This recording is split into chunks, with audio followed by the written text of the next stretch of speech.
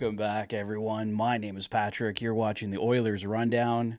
Well, this is my second update of the afternoon. I didn't think there would be anything else coming out for the Oilers, but I was wrong. Some pretty significant cuts from training camp were just announced, so let's take a look at those. The Edmonton Oilers have released forward Seth Griffith from his PTO, and he will report to the Bakersfield Condors. They have also placed defenseman Cam Dineen and Connor Carrick on waivers for the purpose of assignment to Bakersfield, and forward Matt Savoie has been assigned to the Bakersfield Condors. And the Edmonton Oilers also announcing they have returned their first-round pick, forward Sam O'Reilly, to the London Knights of the OHL. So obviously some big cuts there for the Edmonton Oilers, sending down Matt Savoie to the Bakersfield Condors.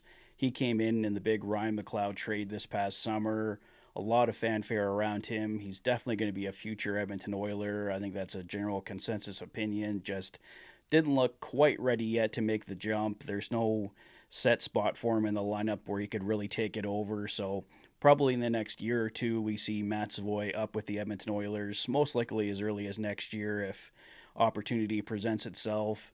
Sam O'Reilly, as I mentioned in the last couple videos, has just looked amazing for the Edmonton Oilers in camp.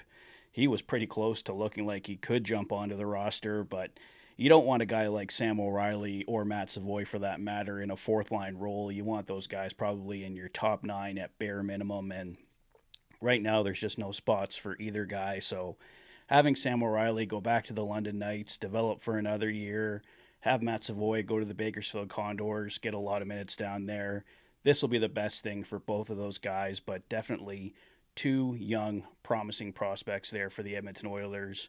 Really excited to see what they can do in the years ahead. As for the other assignments, nothing too surprising there. Seth Griffith, we knew would be headed to Bakersfield. Cam Dineen and Connor Carrick as well. So Matt Savoie and Sam O'Reilly, the big news of the afternoon for the Edmonton Oilers. If you're just joining me for the first time this afternoon with this video, I did release another video earlier talking about the Calvin Pickard injury update. It's looking good.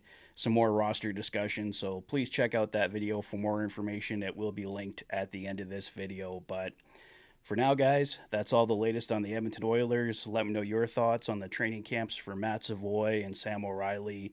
Are you excited for them? Do you think they could be on the team as early as next year? Let me know your thoughts in the comment section below. If this is your first visit to the channel and you like what you see, please consider liking and subscribing for all the latest Oilers content. You've been watching the Oilers Fanatic. Thanks for being a fan.